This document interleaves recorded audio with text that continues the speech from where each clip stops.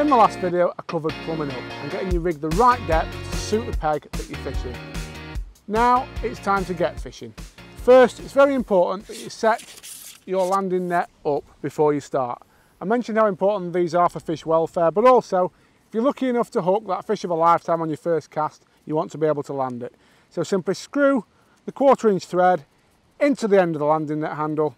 This one here is telescopic, so it's just a case of pulling it nice and tight so it's locked in place. Others are put over, so you just take the sections out the bottom and put them together. But that's now ready, just in case I start fishing. I mentioned bringing 2 baits with me today, 1 pellets and 1 maggots.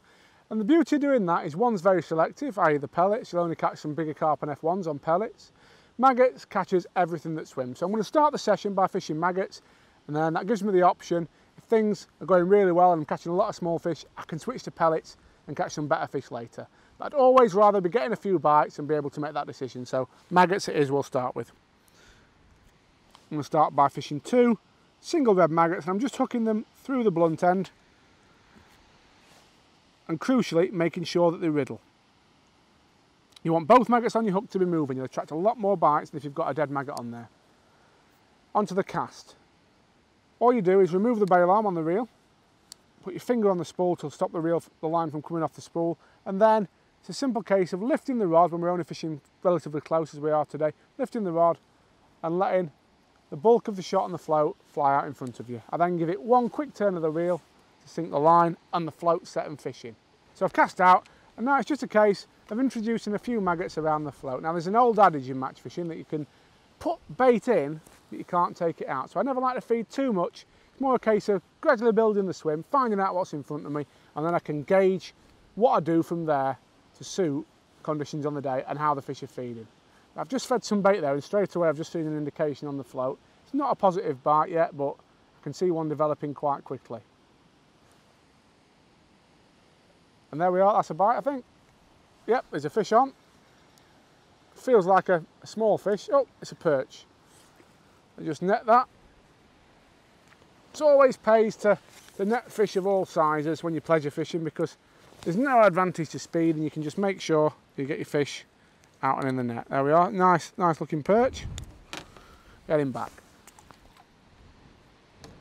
One thing I mentioned was obviously taking your bail arm off when you cast, and problem is I've been fishing that long, a lot of it just comes natural to me, but it's very important to say when you're fishing and you're in, make sure you put your bail arm back on, because obviously if you don't, when you strike, you'll find you pull just a load of line off the spool and oh, there's another bite straight away.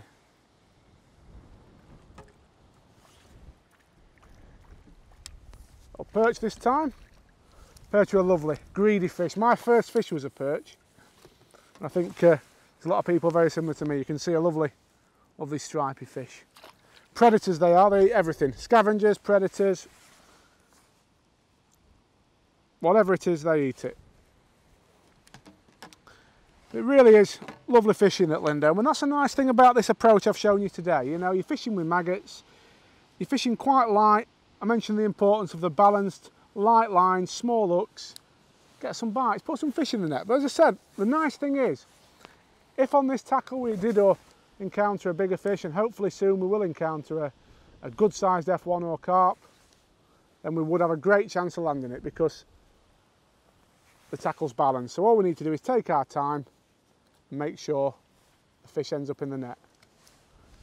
You'll notice that when the float goes under, what I do is I lift the rod quite gently to set the hook, and that's a key point to stress. A very common mistake I see a lot of beginners making is striking far too hard, which not only leads to you often pulling the bait straight out of the fish's mouth, sometimes even ripping a chunk of fish lip out with it, but it often also ends up with your rig tangled, your hook tangled, everything else. So it's important, just remember, you don't need to strike like Zorro. A nice gentle raise of the rod to set the hook, that's all it takes. Just like this.